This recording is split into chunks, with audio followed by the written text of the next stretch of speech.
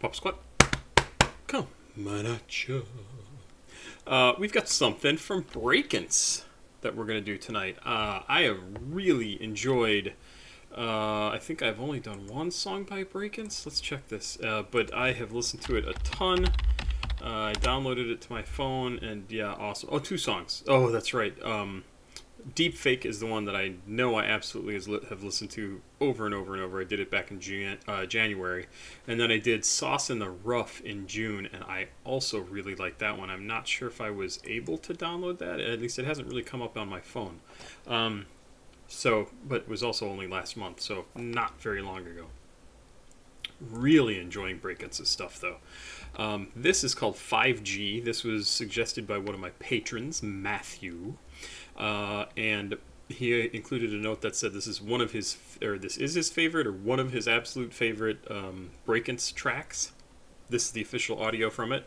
Before we get to it, I also want to remind people, if you would like to be a patron, much like Matthew is, very fine, talented, intelligent fellow, you can find my Patreon link down below in the description to this video.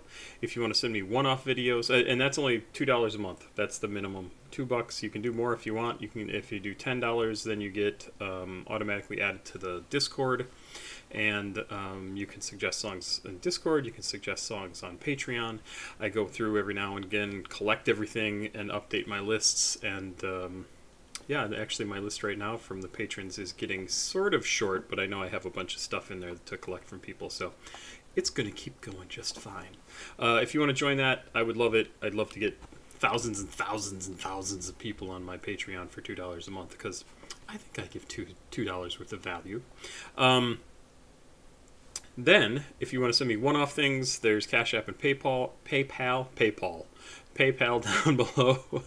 And if you're an artist and you've created something, you can send stuff to me at papasquatjon@gmail.com.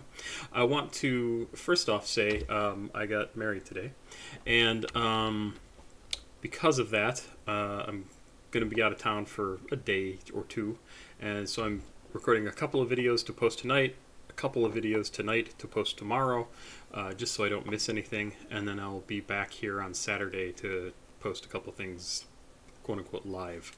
I will probably also be hitting 50,000 subscribers tomorrow. Maybe it'll be Saturday. We're only, I can do math, 27 people away. Oh no, that's going to be 900. We're 127 people away. That's good. 127. That's going to take a couple days. Good. So I don't need to worry about that. So let's get to Brakence 5G. It's just 3 minutes and 30 seconds long. I did not. Oh, yep. I do have the lyrics over here. This is off of an album called Hypochondriac, which I think I've listened to something off of before. Track number 6. 5G. There's a note here. Let's move it on over and take a look at it. Ooh. 5G. 5G is about the impact of technological and social media on Brakence's life. The artist is torn between advantages of his online presence and the negative effects it has on his mental health and relationships. He is struggling with feelings of guilt and putting himself above others, and for being unable to take care of himself. The use of the term demon suggests that he feels consumed and controlled by his phone and social media habits. The song mentions the effects of 5G technology and how it intensifies the situation, making it more difficult for the artist to disconnect and find peace. The chorus repeats the refrain, "Baby, don't be my crutch when this shit get gory," as a plea for someone to help him through this difficult time. Don't be my crutch when this shit get gory, as a plea for someone to help him.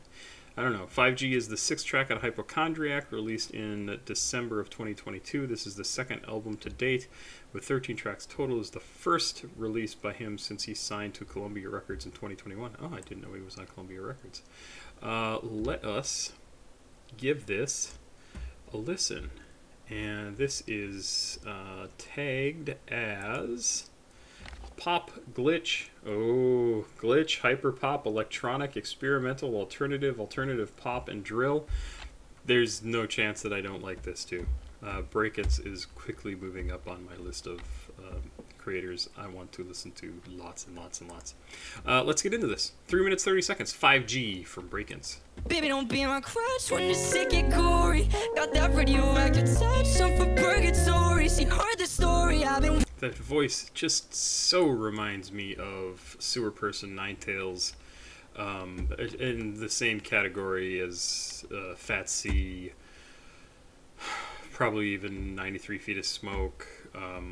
There's a bunch of people who are kind of in the emo area that have that fantastic quality of anguish that they're able to bring to a song, and Brakence is doing the exact same sort of thing but making a very different style of music. It's really cool. Let's go. Baby, don't be my crush when the sick get gory. Got that radioactive touch, some for purgatory. She heard the story I've been wearing a demon, barely been eating, scrolling all night, that's why I can't get the grieving. Baby, don't be my crush when the sick get gory.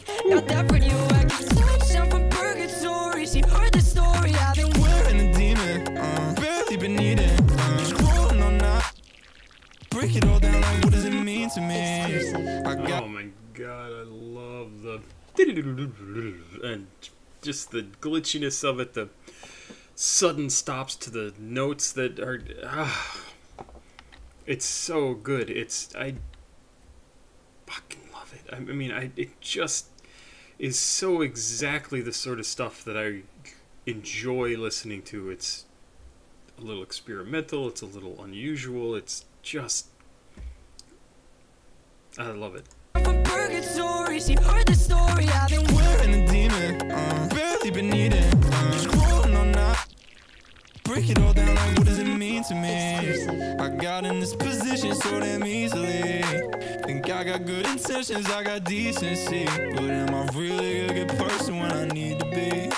I need to be. He put me on a pedestal and like 9 tweets. I'm getting this tightness in my chest, it made me grind my teeth. So I'ma just take another edible and go 5G. Old friends that hate me now, I'm never gonna find my feet. Always pitting myself up, you to feel important. No, I'm never gonna take that job, I can't be rewarded. Go re-record it, I've been wearing a demon, barely been eating, scrolling all night, that's why I can't get the grieving. Baby, don't be my crush when the sick get gory. Got that radioactive touch, I'm from purgatory. She heard the story I've been wearing a demon, barely been eating, scrolling all night.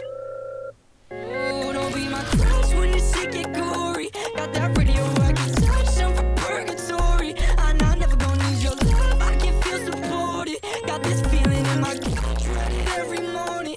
Heat the storm, eyes on the phone, raising to get my head out of shit I regret. Eyes on the phone, breathing in overtime, it's nothing but that. Eyes on the phone, face on an open mind, I get budget to feed. Eyes on the phone. Okay, I do like this part where he's going through and like giving these little snippets. Yeah, feast on an open mind, I can't budget the feed. And then he keeps injecting these eyes on the phone, eyes on a phone, eyes on a phone, it's coming up. Oh, it's such a great way to give you that whole idea of like, okay, he's having a thought, now he's looking at his phone again, he's having a thought, he's looking at his phone again, he's having a thought. It's just like we do all day, every day. I mean, so many people do. I mean, I absolutely do it, and I'm not as bad about it as a lot of people are. But I totally understand it, right? We're always connected all the time. I mean, the only thing that saves me from looking at my phone all the time is that I'm on my computer all the time looking at my inbox, and I don't get that many text messages except it's from a friend, and I immediately check it and, text back. And it just absolutely understand. I think anybody who is under 60 at this point gets this. And especially if you're under 50, 40, definitely 30, definitely 20, and you have a cell phone, which everybody does, it's constant. It's constant because it feeds your pleasure centers. It just taps into something in you that it's not even that you can't control it, it controls you, right? Like, oh, that was cool, oh, that was cool, that was cool. It gives you like a cool little piece of information, or it gets you riled up because somebody posts something about Trump, the moron du jour, or some social media thing that, you know, like you follow some famous person and oh they had oh this they did this, oh there's a new movie dropping, oh there's a new trailer, it's constant. You can always be distracted by something. So yeah, this song definitely makes sense. Love the sound of it. I mean, I would listen to this even if the lyrics were completely indecipherable and didn't matter and it was just texture. I would still listen to this song because the music is so cool. What it reminds me of too, a lot of the music, and maybe I'll back up and see if I can find a good spot for it, or just as you're listening to what we go through here in the next little bit till the song ends. What it reminds me of a lot, and I've never seen this before or heard this before, is it reminds me of people who do really good, really advanced beatboxing, and how they make a sound, stop that sound because their mouth can't continue to make it, and they quickly move on to another sound. And that's what some of this music sounds like. It's like, okay, here's a cool sound and note, it ends. Like, I'm just going to stop the file from progressing any further and put something else in there. It so reminds me of that. And just give a listen and see if you think you agree, because I find it really interesting and I dig in this music. I'm in on retention for a buck like all you people. They're using us like a resource. That's when I start to think we're fucked, there ain't no recourse. I profit off keystrokes, playing into it, feeling my plate. Unstoppable heat source, burning off any minute I take it. And when I die, I hope I'm buried in a forest. That is, if any of it's left, this shit is torrid. For now, I'm using up my gift to write a chorus. Always putting myself above you to feel important. No, I'm never gonna take that time. I can't be rewarded. Go re-record it. I've been wearing a demon. Barely been eating. Scrolling all night. Baby, don't be my crutch when you're sick and gory. Got that radioactive touch. I'm from purgatory. She heard the story. I've been wearing a demon. Barely been eating. Scrolling all night. That's why I can't break it all down. Like, what does it mean?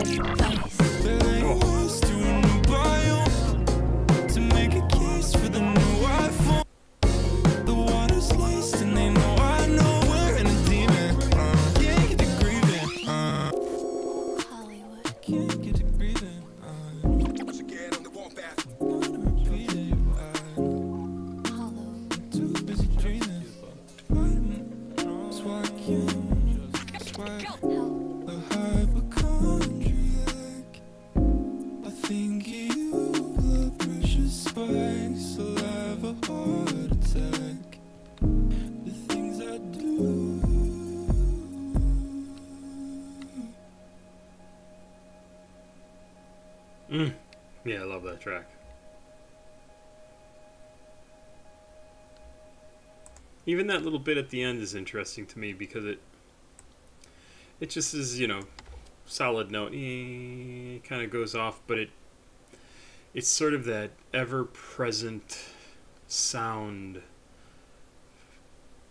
in the background of your life that social media has kind of become, that your phone has become, of like this thing that's just constantly there. It's always there. It's never off. It's always reminding you there's something you've got to look at or do or what. Like, it so totally reminds me of that. The other thing that I think is really cool that they've got going on here is these little snippets. I mean, they're samples, right? Where he is singing, but then there's like this woman's voice that comes in and says something briefly. Or that little skip right there. In fact, I know this stuff I'm talking about is back here a little ways. Radioactive touch, I'm from purgatory. She heard the story. I've been wearing a demon. Barely been eating. Scrolling all night. That's why I can't break it all down. Like, what does it mean? That right there. There's just sort of this tiny little snippet of a woman's voice, I think, that comes in and says something heist or does. It's indecipherable to me. Eyes, maybe? I could maybe look at the lyrics. What does it mean? Or it almost sounds like a sigh that she comes in and said something. And that reminds me of sort of like quickly paging through something with the sound on. and like, oh, skip that. I know I don't like. I just have to see for the briefest of seconds, and I'm like, no, I don't want to see that, or I've seen it before, and so you just get this like one little instant of a sound that comes through, and then you're on to the next thing that you want to look at. This is a very cool song. I really like this. I like the stuff he's making. The sound of it especially. It just absolutely into it. I'm downloading this. It's going on my favorites. I'm going to listen to this tomorrow in the car with my girlfriend, and it's fantastic. Fantastic. Matthew, thank you for sending this in. Pop Squat. Check it out. Please like, subscribe, and share. I just hit the mic. Sorry about that. I do also want to remind people, come on, about Animal House Seattle having a show on the 29th of July. So if you're in the Seattle area and you like, say, emo music or want to go to an emo rave at a very cool club, I haven't been there, but I've seen pictures on Instagram, and it looks like a crazy good time, especially if I were, say, 30 years younger. That doesn't mean I'm not going to try to go to the show, though, because Fat Seed, Little Narnia, Polearm, Anxiety Attacks, Rude Club, Alley Cat, Dream Cash, Lil U, Mayhemp. I saw they updated it with Capo XXO is going to be there. It's going to be an amazingly cool show. Amazingly cool. You can get tickets ahead of time online, $12, plus taxes and fees, things like that. This is the Eventbrite site for the Animal House Presents Emo Rave, and they're selling that little orange button with taxes and everything. It's $14.64, $15 at the door if you just wait to pick up tickets there. It's going to be great. It's going to be great. I have absolutely no doubt it's going to be a good show. Thanks again to Matthew. I will be back with some more music. One more track today, and then I'll have two that I'll post. I'll do tonight and post for tomorrow. So thank you very much, and have a good night. Bye-bye.